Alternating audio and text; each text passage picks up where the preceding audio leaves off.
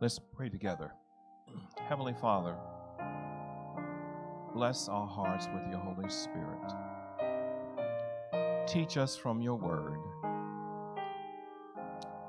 May we understand with new meaning the power and the significance of faith. Is our prayer in Jesus' name. Amen. I want to invite you to turn to Hebrews 11. We began with 1 Corinthians chapter 2, verses 1 through 5, where the Apostle Paul speaks of our having faith, not to stand in the wisdom of men, but in the power of God. Let's go down to Hebrews 11. We are familiar with this passage. It lists certain giants of faith, and Hebrews 11 is going to be our principal passage of study today. And as we look at Hebrews 11, as we consider what is actually in this chapter, we're going to consider specifically a couple of verses that are familiar to all of us, and we're going to invest some time in comprehending the significance of these passages. When the Lord gave me the title for today, I wasn't sure which direction this message was going to go. Faith, what is it good for when the world is unstable? And so today we want to look at working definitions for faith, because most individuals who think of faith in the context of their belief system. I'm in this particular faith or that particular faith. But is that what the Bible is speaking about? So let's get a biblical view defining faith through the lives of biblical characters. And that's why we're in Hebrews chapter 11. So let's begin, first of all, with the principles of faith as they are outlined in Hebrews chapter 11. So when we read through some of the outstanding individuals mentioned in Hebrews 11, we will understand what is being talked about. So principle number one, faith is foundational to Christianity. It is a fundamental principle. Number two, essential for growing in Christ and the Christian life. And then principle number three, it's imperative to acceptance and engaging prophetic instruction. So without faith, we would not believe books like Daniel and Revelation. They would not make sense. But on a practical level, let's talk about three principles of faith that I believe you can leave here with.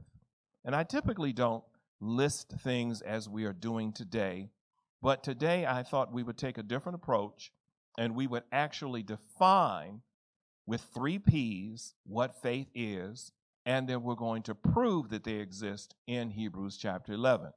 First of all, number one, faith is provable. Faith is provable. Able to be proved is what that means. Faith is also predicated, which means to base or establish. To predicate means to declare or assert. We're going to see that in Hebrews chapter 11. And then number 3, faith is predictive. Faith is predictive, which means to state, tell about, or make known in advance. And this is not the same as prophecy. This is the ability, because of one's relationship with God, to see things happening before they actually occur. This is not a prophetic gift. It is simply the outgrowth of strong faith. So let's go to work on looking for the provable, the predicated, and the predictive. All right?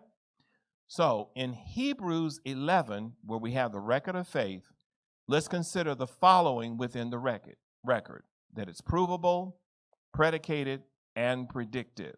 All right? So let's go to work there. When we talk about faith from a perspective of just a working definition of faith, when we look at the original language, it means this. It is substance, hoped for, and evidence, as is noted in Hebrews chapter 11 and verse 1. So let's go to Hebrews 11:1.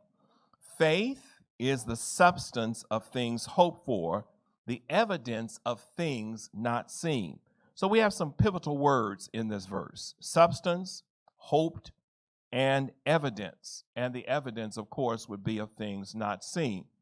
So let's take these three words and let's work with them first of all. Substance, that which has mass or occupies space. Now that's a very important word. So now faith is the mass that occupies space.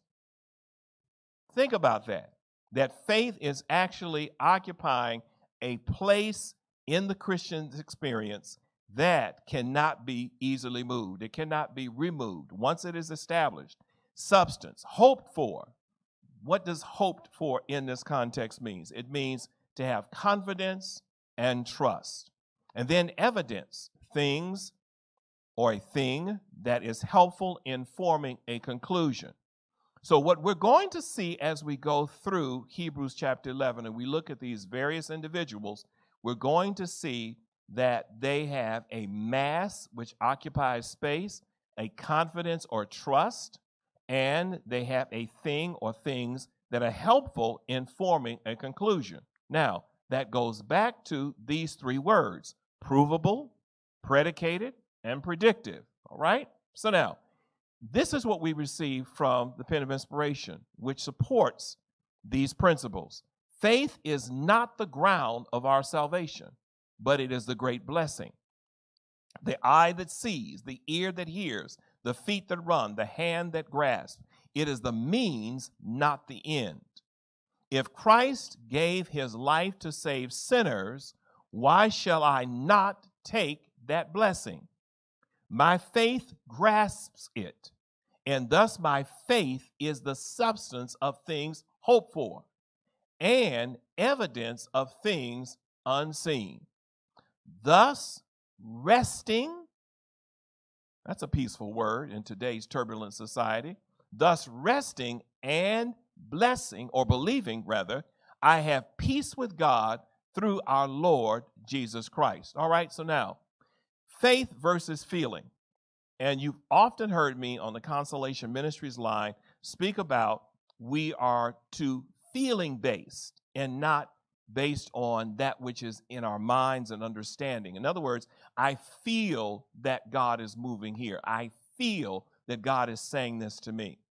But if we will read carefully as we're going to take a look at Hebrews 11, we will see that there's no feeling involved, but there is a knowledge of the presence of God. There is a knowledge of his movements. There's a knowledge and a confidence of what he is doing. So note this quotation. Faith and feeling are as distinct as the East is from the West. Faith is not dependent on feeling. We must earnestly cry to God in faith, feeling or no feeling, feeling or no feeling, and then live our prayers. Our assurance and evidence is God's word.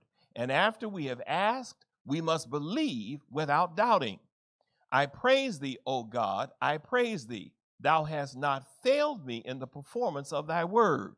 Thou hast revealed thyself unto me, and I am thine to do thy will. Let's take a journey now through Hebrews chapter 11. Work with me as we go through certain high points in Hebrews 11. Let's go to verse 4. Note what it says. By faith offered unto God a more excellent sacrifice than Cain, by which he obtained witness that he was righteous, God testifying of his gifts, and by it he being dead yet speaketh. Now that's not speaking of living after death. It's speaking of that his life was a testimony. Verse 5, by faith Enoch was translated in that he should not see death, and was not found, because God had translated him. For before his translation, he had this testimony that he pleased God. Verse 6, but without faith it is impossible to please who, everybody? Him, to please God. For he that cometh to God must believe that he is, and that he is a rewarder of them that diligently seek him. Now let's look at Noah. By faith, Noah, being warned of God of things not seen as yet, he didn't have to see it, moved with fear, prepared an ark to the saving of his house, by the which he condemned the world and became heir of the righteousness which is by faith. Verse 8, by faith, Abraham, when he was called to go out into a place which he should after receive for an inheritance, obeyed, and he went out, not knowing whither he was going. Verse 9, by faith he journeyed in the land of promise as in a strange country, dwelling in tabernacles with Isaac and Jacob, the heirs with him of the same promise. Verse 10, for he looked for a city which hath foundations, whose builder and maker is God. Now, verse 11, through faith also Sarah herself received strength to conceive, and was delivered of a child when she was past age, because she judged him, speaking of God, faithful who had promised. Therefore sprang there even of one, and him as good as dead, so many as the stars of the sky in multitude, and as the sand which is by the sea shore innumerable. Speaking of Abraham's seed. Verse 13, now to this point, so we would go back to Abel, Enoch. We also have Noah, Abraham, and Sarah. Now, note verse 13. These all died in faith, not having received the promises, but having seen them afar off, and were persuaded of them, and embraced them, and confessed that they were strangers and pilgrims on the earth. For they that say such things declare plainly that they seek a country. For truly, if they had been mindful of that country from whence they came out, they might have had opportunity to have returned. But verse 16, but now they desire a, what everybody? Better country, that is a heavenly. Wherefore God is not ashamed to be called their God, for he hath prepared for them a city. Note, it comes back to Abraham in verse 17. By faith, Abraham, when he was tried, offered up Isaac, and he that had received the promises offered up his only begotten son, of whom it was said that in Isaac shall thy seed be called. Note verse 19, very important verse. Accounting that God was able to raise him up, even from the dead, from whence also he received him in a figure. Now, before we go to Isaac in verse 20, I want to take us back to the 3 P's, all right? Let's go back to the 3 P's. Provable, predicated, and predictive. So, thus far, we have already seen these 3 P's. First of all, provable. So, we can see by their faith that they could say, we can prove God, that God is faithful, and that we believe in God, and that we're going to depend on God. And so they were willing to prove him according to his word, but God had already proven himself to them. That's number one. Number two, predicated. So they could predicate their belief based upon God's movement in the past, and so their commitment to remain faithful, even though they could not always see what was going to transpire, they remained faithful based on that which was predicated. But it was also predictive, because in both the verses that described Abraham and Sarah and Noah, we have a very clear indication that they moved out even though they had not seen what they were going to see. So when you have Noah, who precedes them. Noah builds an ark, although he has never seen rain. You have Abraham leaving his land of birth, and he goes to a place where he has never seen. And then Sarah has never seen a child born to an old woman, a woman who has moved beyond her age of childbearing, and she believes God and trusts God, and in her case, she trusts God and gives birth to the son of promise, Isaac.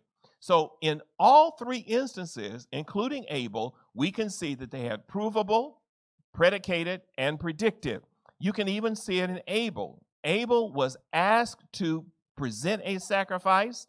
That sacrifice was to be a representation of Christ, and he moved forward with obedience, never questioning, never doubting, never being curious about why. He just simply obeyed because the Lord gave that to him. All right? Now let's go back to Hebrews chapter 11, and I want us to consider some more verses. Note, as we left off with Isaac, verse 20, by faith Isaac blessed Jacob and Esau concerning things to come.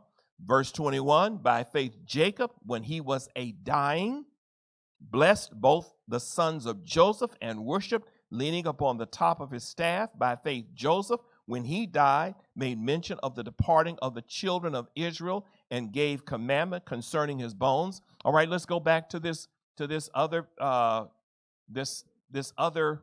word that we've got to keep in mind, that this word that's so important, and that is predictive. So although Joseph did not have, and this is important for us to know, Joseph did not have scripture.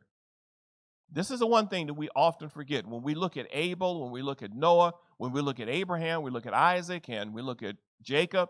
And in this instance, we're looking at Joseph, the son of Jacob. None of them had the Bible as we have.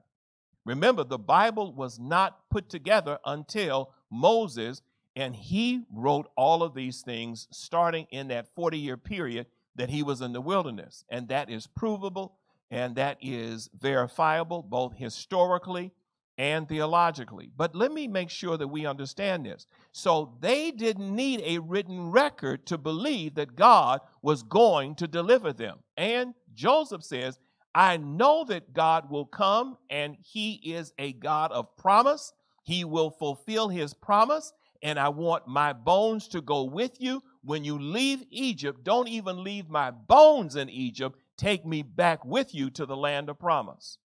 Now, these are strong statements, but they also convey a strong conviction. These are individuals who didn't just live faith going to church or having worship service. These are individuals who live their faith, who believe that God, and they believe not only, they believed God, they believed in God, and they believed what God said. All right? So let's go back to where we were in Hebrews 11:6. But now we want to continue.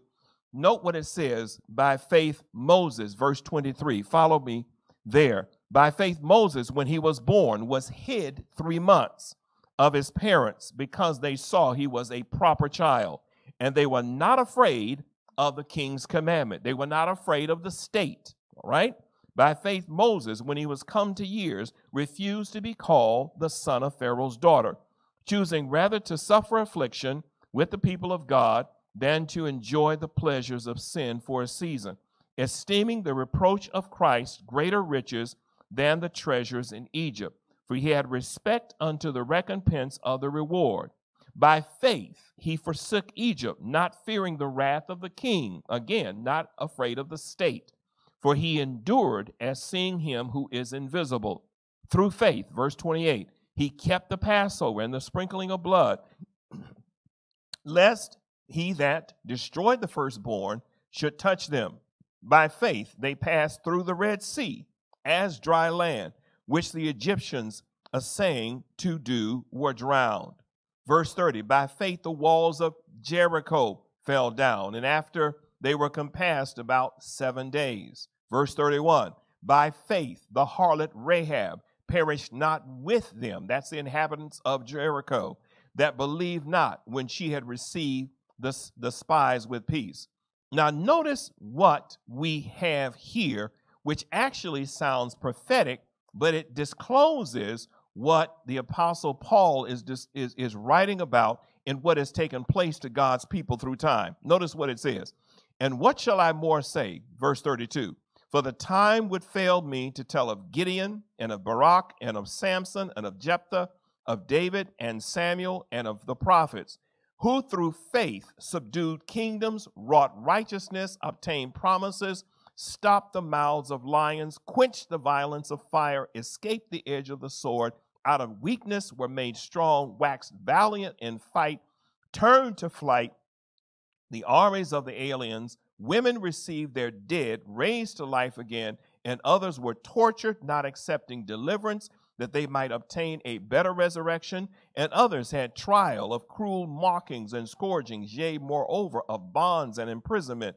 They were stoned, they were sawn asunder, they were tempted, they were slain with the sword. They wandered about in sheepskins and goatskins, being destitute, afflicted, and tormented, of whom the world was not worthy. He is speaking of their faith was so tied to God that they were not worthy of being here in this world, and the world was not worthy of them being in their presence. Note what it says. They wandered in deserts and in mountains and in dens and in caves of the earth. And these all, having obtained a good report through faith, received not the promise, God having provided some better thing for us, that they without us should not be made perfect. There he concludes by speaking of Christ. So now let's look at some things that are well known about Hebrews. Hebrews 11:6. But without faith it is impossible to please God, for he that cometh to God must believe that he is, and that he is a rewarder of them that diligently seek him. So faith is the foundation of our relationship with God. God does not reward unbelief. God does not reward unbelief. Doubters are not a part of the family of God. Although they may comprise the family in the sense of being connected, they are not counted as his, all right? And we talked about that in Numbers 16 and other places on the Consolation Ministries line. But notice what it says. There is no encouragement given for unbelief. The Lord manifests his grace and his power over and over again. And this should teach us, underline for emphasis, it should teach us that it is always profitable under all circumstances to cherish faith, to talk faith, and to act faith. We are not to have our hearts and hands weakened by allowing the suggestions of suspicious minds to plant in our hearts the seeds of doubt and distrust. That ought to awaken us to the reality that too often when we entertain people who are pessimistic, people who are doubting, people who are questioning, people who have no faith and confidence in God, we are literally entertaining contrary voices, and we should move that conversation to those who believe in the Lord and what he can do. All right? Let's move beyond this to this passage. All right? These are just some very pivotal thoughts that come out of Hebrews chapter 11. Hebrews 11:6. Now they desire a better country, that is a heavenly, wherefore God is not ashamed to be called their God, for he hath prepared for them a city. Now, all of what is being spoken about here in Hebrews 11 in this context was not even realized, was not even recognizable in the sense that there wasn't a prophetic voice that had disclosed that there would be an eternal life and a city. And this is all before Christ. So when we talk about Abel and Noah and Abraham and Isaac and Jacob, they did not have the proclamation that we have. They did not have the understanding that we have. They did not have the clear line of demarcation between that which is temporal and that which is eternal in a written form. They didn't have the Bible. So if they didn't have the Bible, if they couldn't turn to this, how did they know that God had a city prepared for them? Why did they seek a better city? Why would they pursue a different life? Why would they hold on to God? Why was there faithfulness to God in the midst of all of their temptations? Why would Moses at this time, before he even receives the oracles of God, before the Holy Spirit impresses him to write the things of God, how could he hold on to the idea that Egypt was not all there was? What was it in his mind? How did he come to that understanding? And this is what we're going to find out. Note this. He, Christ, represented God, not as an essence that pervaded nature, but as God who has a personality. Christ was the express image of his Father's person. And he came to our world to restore in man God's moral image, in order that man, although fallen, might through obedience to God's commandments become enstamped with the divine image and character, adorned with the beauty of divine loveliness.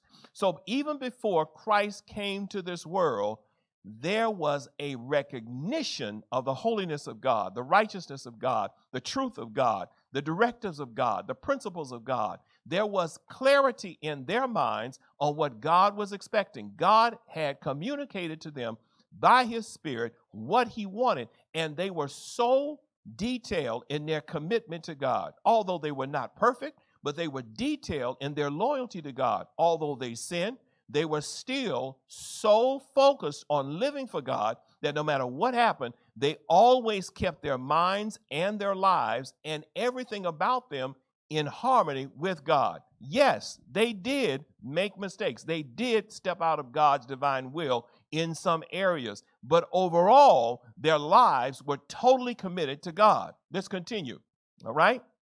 Living in that better country, all right? So what does it mean to live in that better country? And note that we have that spoken of about Abraham and also Moses. But this is what's interesting. There was an invitation given to them, and that invitation was to the restoration of the original unfallen state. All right? Let me go back to that. All right? To inhabit a sinless environment and to live with Christ. What were the requirements? What were the requirements? To be born again, to surrender, and to be transformed. Now, when Jesus talks to Nicodemus about being born again, he asks him the question, are you not a teacher in Israel? And how is it that you don't know these things? Well, why would Jesus ask him that? If this was a new doctrine, if this was a new teaching, why would he all of a sudden pitch to Nicodemus, you ought to already know this?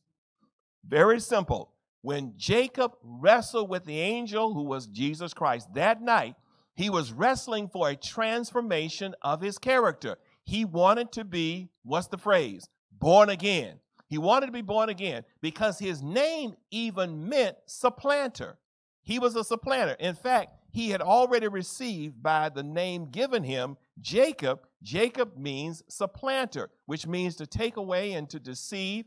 And that's one of the things that Jacob was known for. But remember, with his change of character and his acceptance with God, God changes his name and calls him no more Jacob, but calls him Israel. So Nicodemus should have known that if he's going to see God, you have to have a transformation of character. And Jacob had the faith to fight with that angel until his name was changed. And that's the kind of wrestling with God that we need to have in our own lives. So the requirements to be born again, to surrender, and to be transformed. All right? Now, forsaking all. Let's look at Hebrews 11:27. Hebrews 11:27. And we've looked at this, but let's look at it now on the screen. By faith he, Moses, forsook Egypt, not fearing the wrath of the king, for he endured as seeing him who is invisible. We often speak of the three Hebrew worthies, Shadrach, Meshach, and Abednego, as being willing to withstand the king. But have we ever thought to go back to Moses, who did not care that the king would take his life? And we also note that he didn't fear the wrath of the king. In fact, this is mentioned twice in Hebrews 11, and we read that. For he endured as seeing him who is invisible. All right? This is important for us to note, that he saw him who is invisible. Now, if Moses did not have an understanding of the holiness of God, the righteousness of God, the divinity of God, the eternal nature of God, Moses would not have understood the language that God gave him when he said, take off your shoes, for the ground that you're standing on is holy ground. But Moses understood that he was in the presence of God because this bush was burning and was not being consumed. And when this voice spoke to him out of the bush and said, take off your shoes, he immediately obeyed. And that too gives us an indication of what God is looking for when he shows us what he wants us to do. And when God asks us to step out on faith, when God asks us to be obedient, when God shows us what we ought to do, We must learn to practice immediate obedience, not to discuss with God, not to linger with God, not to try to debate with God, but to obey. So by faith, he, Moses, forsook Egypt, not fearing the wrath of the king, for he endured as seeing him who is invisible. Now, this is an important quotation, and I really liked it as I was looking at it, because for me, it says so much about the human condition. And the human condition is one where we're always looking for other people for approval, for affirmation, for clarification, for even demonstration. Note what it says. Our faith must pierce the veil. Our faith must pierce the veil, seeing things that are invisible. No one else can look for you. You must be whole for yourself. Remember when the children of Israel were in the wilderness and they were told to look upon that brass serpent, and looking upon or beholding that brass serpent, it would provide health and healing for them. It did not make sense to them. It didn't have to make sense. It was not about making sense. They had to obey. And as many as lifted up their eyes, although they had been bitten by the scorpions, as many as beheld him, they were saved. And that's why Jesus used that same example and said, as Moses lifted up in the serpent in the wilderness, so the Son of Man must be lifted up. And if I be lifted up before all men, I will draw all men unto me. Now, this whole point of obedience is not negotiable.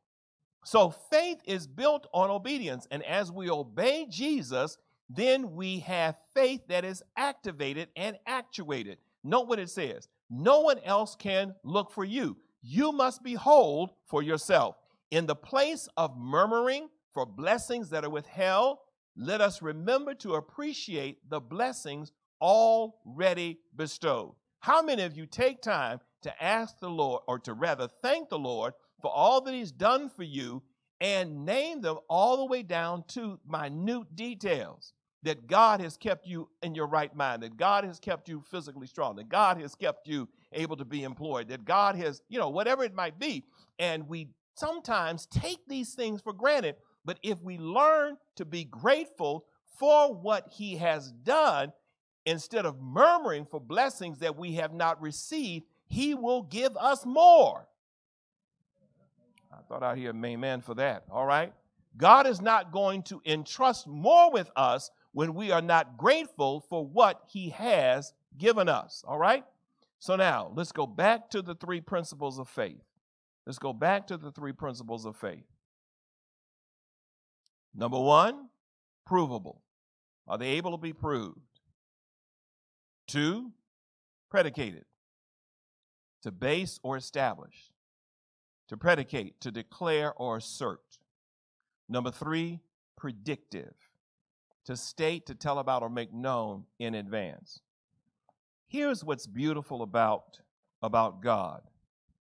Moses knew that it was time for them to be delivered, because we often speak about, as Winston plays for us as we get ready to close. I want us to think about this for just a moment, because I want this to become practical in our understanding.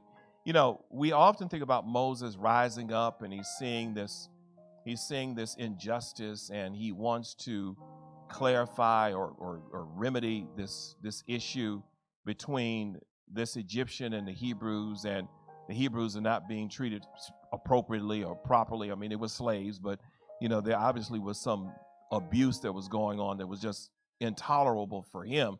And so he kills this Egyptian. And what was rising up in Moses at that time is something that we may overlook, and it would be easy to overlook. You see, when Abraham, the son of the covenant, the son of the promise, well, I shouldn't call him son of the promise, because Isaac was son of the promise.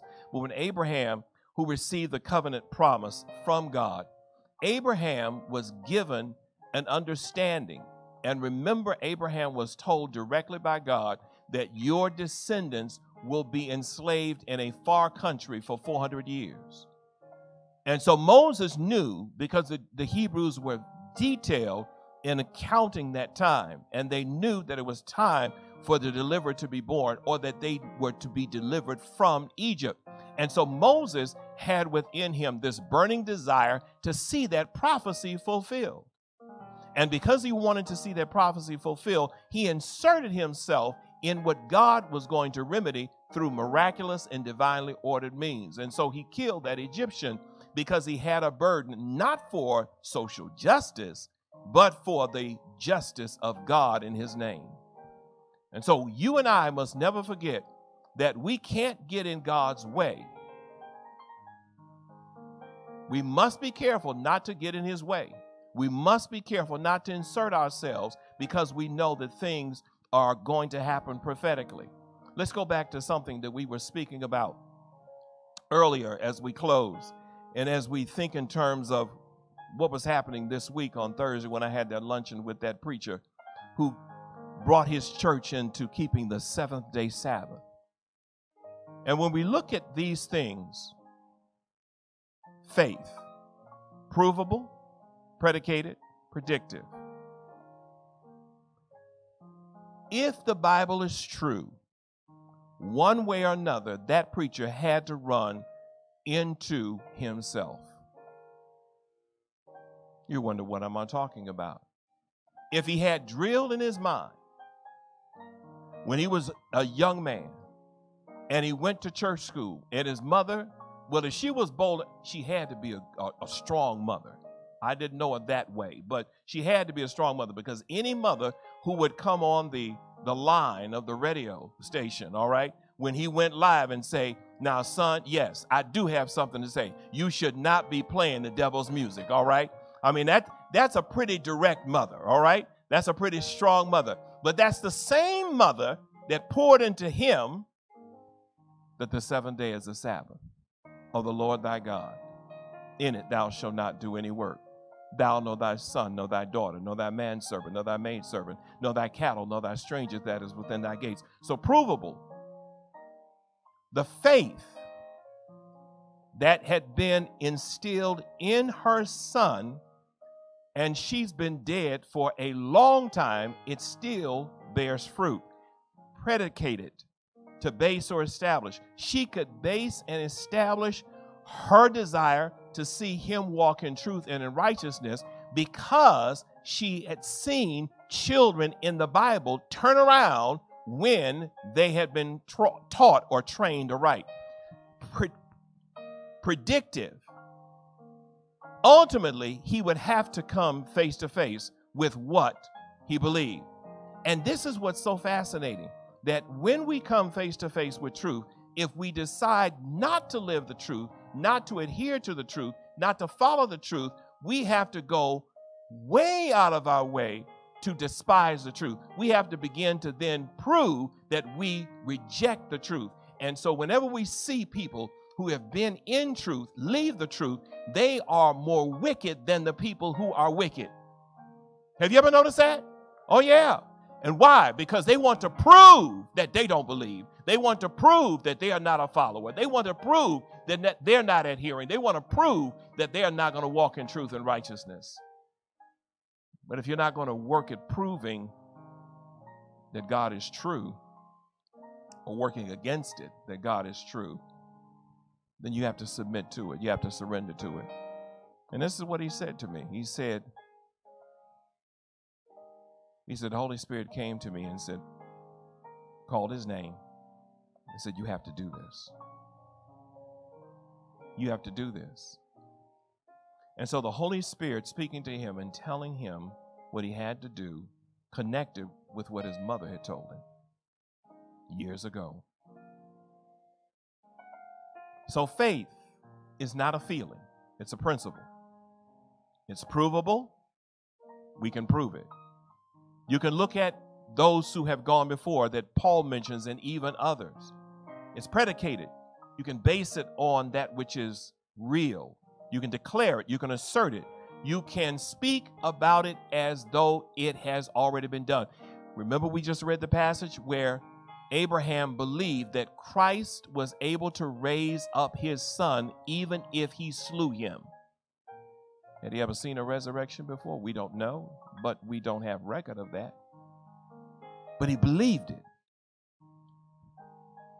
predictive, to state, to tell about, to make known in advance. Moses refused to be called the son of Pharaoh's daughter, choosing rather to suffer affliction. What does that mean? He didn't want the things of this world. He was looking for, he and the others, for a city whose builder and maker is God. My brothers and sisters, it's not that faith is not available to us. It's, do we want it?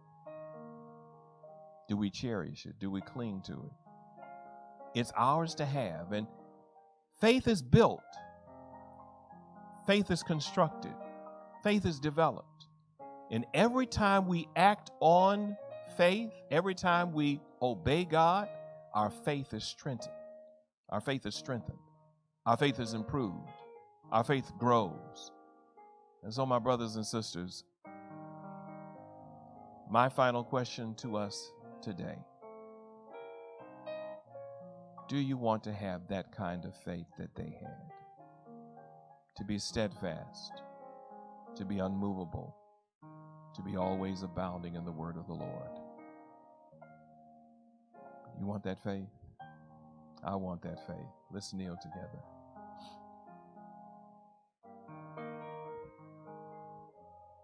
Gracious Lord, Heavenly Father, our Redeemer and friend in Christ Jesus, I pray, Father, that you will take the things that these frail lips of clay sought to express today and root them and ground them in our hearts. Lord, faith is what we all need. As you've taken care of your children throughout history, you will take care of us.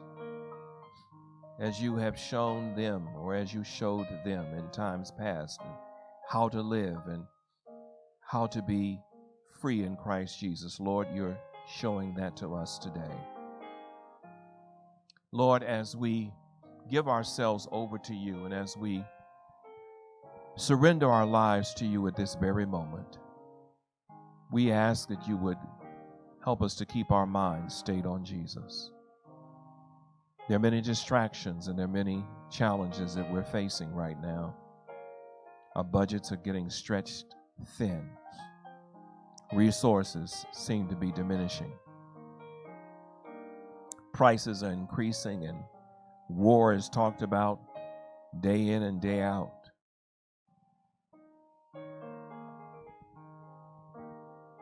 There are many things that we cannot explain, but we know that you indeed, O Lord, hold all things under your care and your power.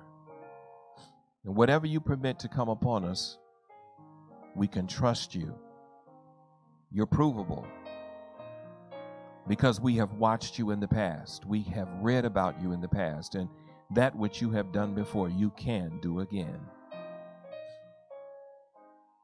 And that which is visible to us, we can speak about. And that which is invisible to us, we can believe because it's predicated on fact and truth.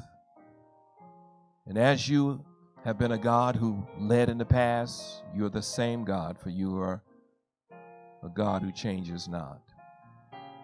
And Lord, we can talk about the future because we have seen fulfillment of things that you have defined and you have classified. So, Father, we pray that you will give us the strength and the wisdom and the ability to hold fast and to believe even when we cannot see our way to the end. We'll do it, Lord, because you said that we can trust you. Let not your hearts be troubled. You believe in God, believe also in me. In my Father's house are many mansions. If it were not so, I would have told you. I go to prepare a place for you. And if I go and prepare a place for you, I will come again and receive you unto myself, that where I am, there you may be also. Lord, fulfill those words, we pray, in Jesus' precious name. Amen and amen.